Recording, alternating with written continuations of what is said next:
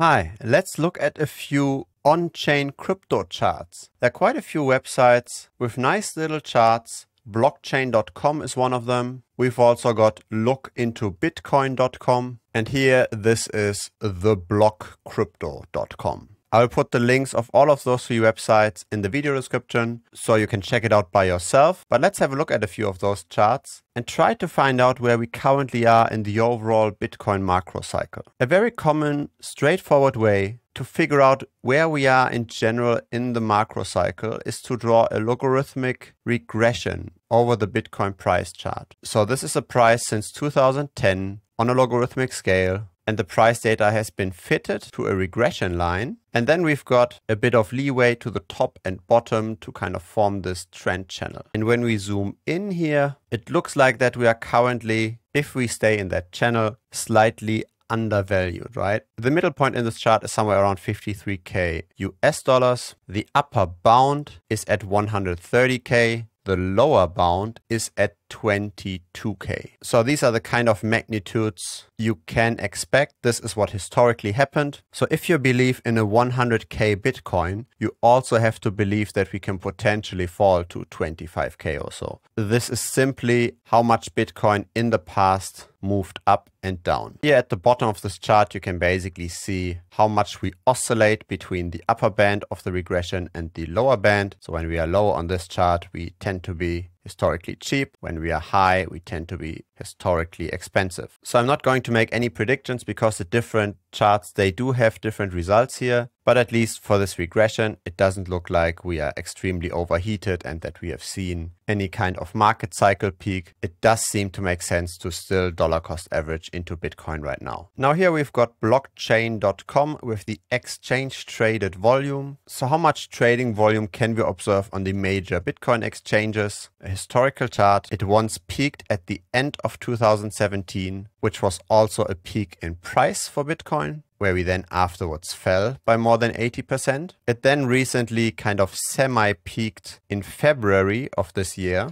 And February of this year was when we traded somewhere around 50K, so also pretty high. And currently we tend to go low on this again, right? We had the lowest point, let's maybe look just at the last 3 years. We had the lowest point in around January of 2000, and that was also a relatively low point in Bitcoin. So the trading volume here, historically speaking, doesn't seem to be particularly high. It's also not at the lowest point, but it gives us kind of like the same picture, right? We are not heated at the moment. We tend to cool down. And so it doesn't look like we are particularly expensive nor particularly cheap. But if you expect that Bitcoin is going to increase over the long term in price because of the limited supply, especially versus fiat, since there's so much money printing going on. If you believe in this trend over the long term to stay intact, then buying right now doesn't seem to be a bad idea. We might come down. We don't have to. We might come down further, but that shouldn't bother you too much simply because the long-term trend seems to be up and to the right. Now here's another chart, the average confirmation time for Bitcoin. So as you might know, Bitcoin has a limited number of transactions it can process. We mint a new block every 10 minutes and there's only so much data that can be fit into the block. And so what happens when there is a lot of transactions is that the network has some kind of bottleneck. So it takes much longer to process a transaction. This is a minutes chart. So the average confirmation time for Bitcoin here in May, it took more than 10 hours. And now it's back to normal levels again since August of this year. If you look at this for the very long term, maybe the 7-day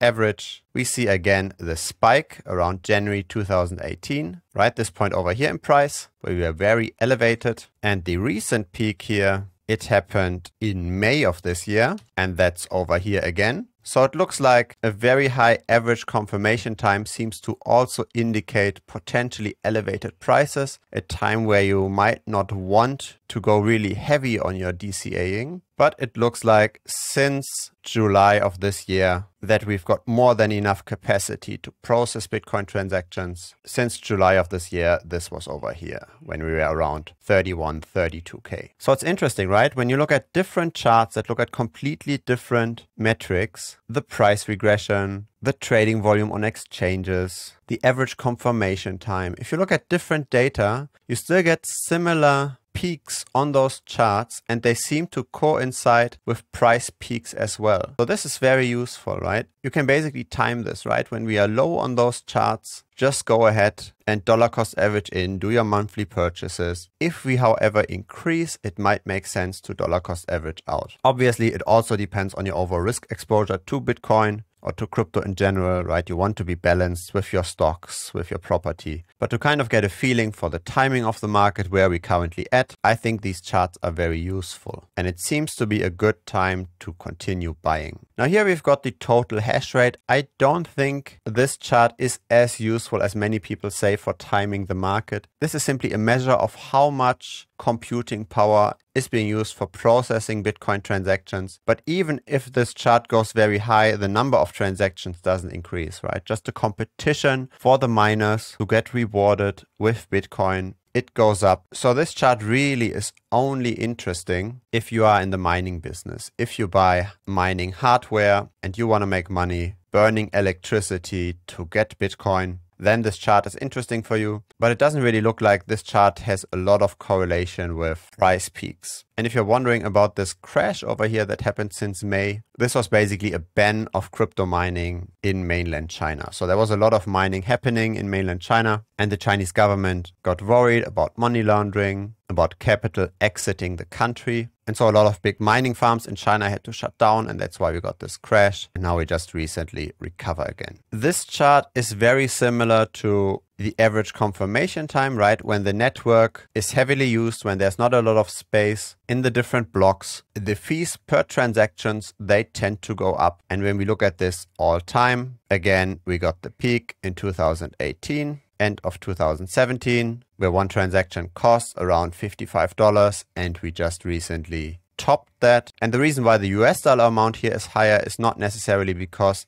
it cost more Satoshi, but simply because the price of Bitcoin was already higher, right? The price around this peak here was around 3x of what we observed during the last boom. So let's look at the exact timing of that peak, and we can see this happened on April 21st. And so that's around here for the Bitcoin price. Again, very interesting how these price tops and the on-chain data, they seem to correlate. I think it's very useful to watch this. And again, we are low since July, middle of July this year. And this here is the middle of July, right? So it all looks like it's a safe time to dollar cost average into Bitcoin. Next chart, market value to realized value. Now this is a bit more complicated. What this measures is, we've got the market value, right? The price of Bitcoin times the number of Bitcoin in circulation. And the realized value looks at the on-chain data and checks when was a last coin moved. So say you bought Bitcoin into your hardware wallet and you didn't move it for 2 years. And then what this means is the realized value number will just take those Bitcoins and multiply them by the price 2 years ago. And so you've got the market value now, say 43K, and your Bitcoin in the hardware wallet for the realized value is registered at say 9K. And so if you owned all the Bitcoin and they were all in your hardware wallet, this metric would show 43 divided by 9, something around 5 or so. Now, if you were to move this to another hardware wallet, then suddenly this number would update, right? And we would then have 43 divided by 43. So then the number would suddenly plummet to 1. So if the price increases, and a lot of people are holding their Bitcoin on the wallet without selling anything, the ratio goes up. Then once they do sell, the ratio very quickly goes down. So this market value to realized value is kind of a measure of how many long-term holders are still holding onto their coin. When this goes down quickly, this means long-term holders are selling. When this goes up, and it tends to go up, it means the long-term holders tend to hold on. So you see a strong sell-off of long-term holders at the end of 2017. And look at this, end of 2017, that's when the price then started to fall. So this is kind of like a measure of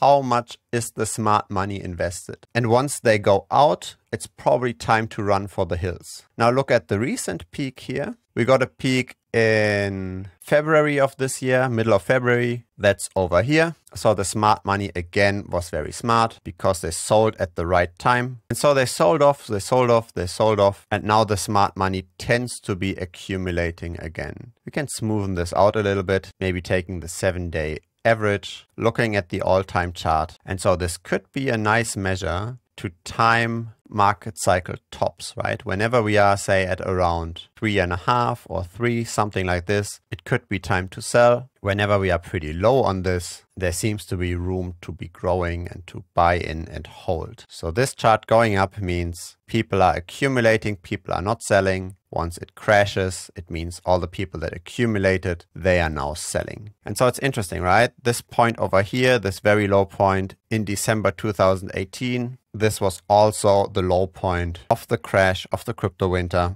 And so probably once we are at around the 1 level here, it's an extraordinary good time to buy. This here was the Corona crash, by the way. So again, a nice measure. It doesn't look like we are particularly expensive. It doesn't look like we are particularly cheap. But I think this indicator seems to be working pretty well, actually. This is really looking at how do the long-term investors time the market. And whenever we go pretty high on this, it does look like it makes sense to go off risk a little bit. So same story here. We might fall further, very much possible. This doesn't look like it's a time to take on a personal loan and go all in and mortgage your house simply to buy Bitcoin. It's not that cheap, but it also doesn't look very expensive. So just follow your standard procedure here, which should be probably buying regularly every month a little bit. And if we do fall further, if we do get to the 1 level again, then I think it does make sense to really go risk on. It's obviously also the time when it will be psychologically the hardest, right? If you see the price falling from 20K all the way down to 3K, the news are that Bitcoin is dead, that it has failed. Over here during the Corona crash, it was, Bitcoin is highly correlated to stocks. It doesn't make sense to diversify with Bitcoin, all kinds of funny stories. So you need to have a strong conviction to buy when everybody else is selling. But that's the exact time when you make those multiple X on your investment. But psychologically, it's obviously also the hardest time. So just be aware, we could fall another 50% or so. It's not out of the ordinary at all. This is very much possible.